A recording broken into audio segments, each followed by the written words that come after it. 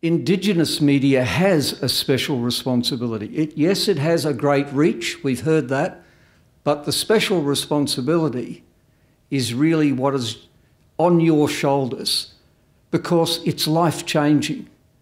Otherwise, you wouldn't see Dr. Tom Calma's anti-smoking program now beginning to reach Indigenous people largely through Indigenous media as well as the mainstream.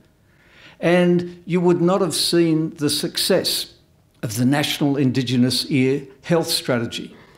Now, Lee Hubber is going to tell us about that. I'll tell you a little of his story. He was a Perth radio man. He helped establish national marketing for the whole Community Broadcasting Association. He then played a similar role with SBS Radio as it rolled out its national network. Lee then set up ING Media, more recently Spots in Space, which does business with about 600 individual media outlets. But when the 35 local Aboriginal and Torres Strait Islander media organisations wanted to form a partnership to launch the National Ear Health Campaign, Lee became their executive producer. Please welcome Lee Hubber.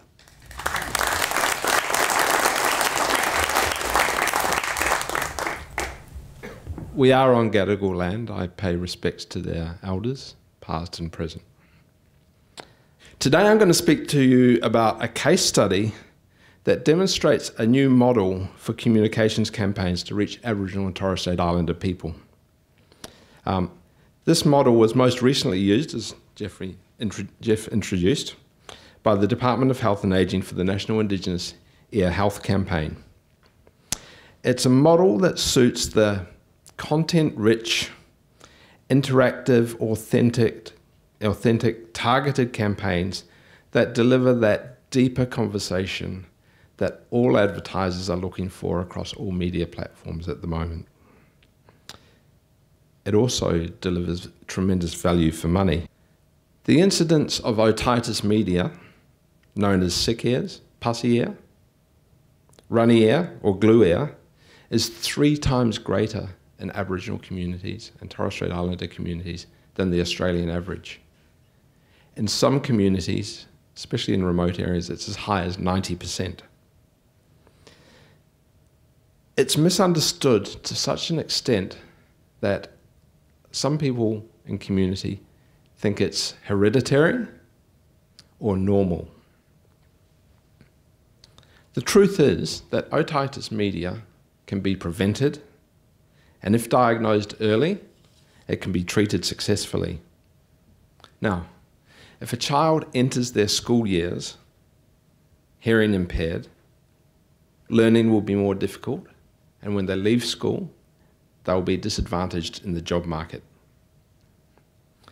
So the National Indigenous Ear Health Campaign truly fits the aspiration of the Closing the Gap strategy.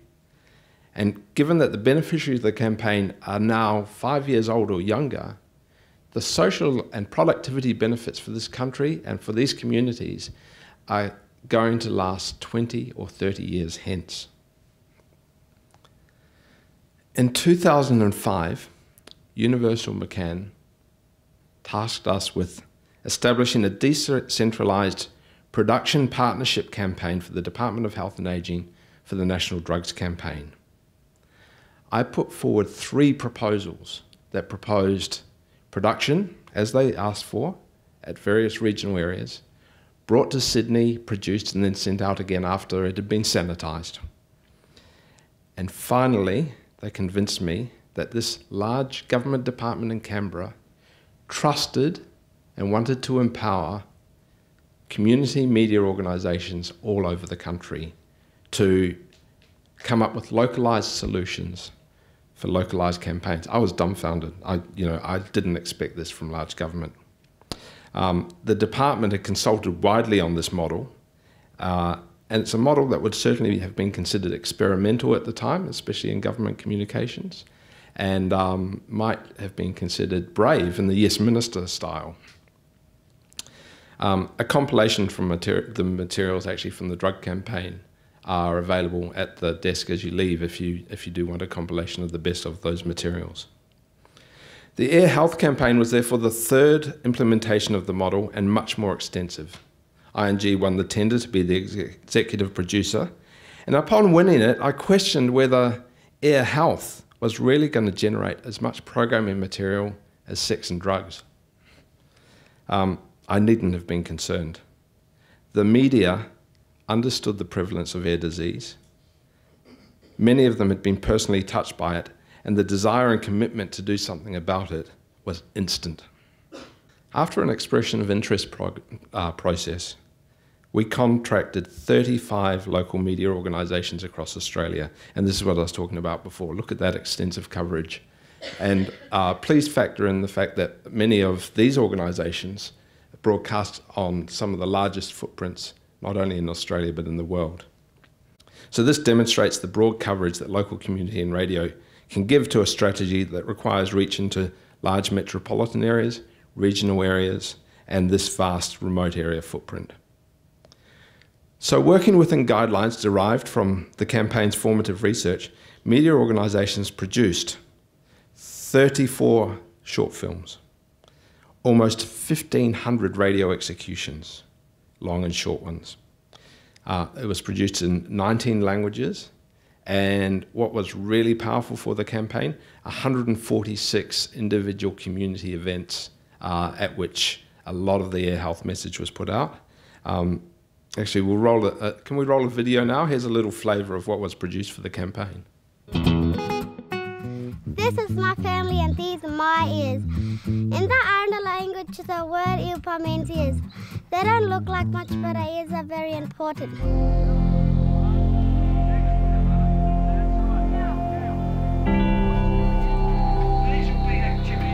Lenny, you're too close to the TV, you need to move away. Yatan Bangaralanda. Kungalirolo. Kata Katono. Potokoliranda. Papa Walkormarandanka. Yoronka. Koliranda. Yikonato. Kotoparengo. For all of you children, whether you are short or tall, taking care of your ears is most important of all. Make sure you eat some fruit and veg each day of the year. Make sure you always blow your nose to always keep it clear. Common causes are mainly kids getting colds. When they get the colds, the eustachian tubes blocks up, so that then causes the fluid behind the ear to not be able to be released, and then we get the infection, and that's in the middle ear part of it. So mainly colds and flus and stuff like that. Ipi mimi wiro mula ngunjungu iti ungunjago. Panya ngunjungoro nyangangu angajonani pika pulka joda. Monopina disease kologolo. Rawango chichi pulkarengola ipi yua ka chichi paloro kun punyina jago kuranjogoro.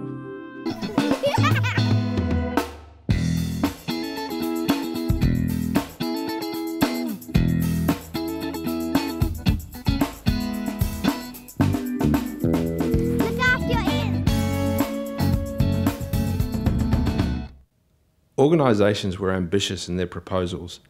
Everyone extended themselves beyond what they would do in their normal day-to-day broadcasting. Larrakia and Darwin, for instance, produced 312 individual radio pieces. Umiwara and Port Augusta promised for a year 2 one-hour young mums programs throughout the year that were not just music, they were interactive with puppet show characters and all sorts of things. Cherbourg in Queensland produced their first ever film, and that really did extend them. The completion rate across 35 media partners was 97.5%.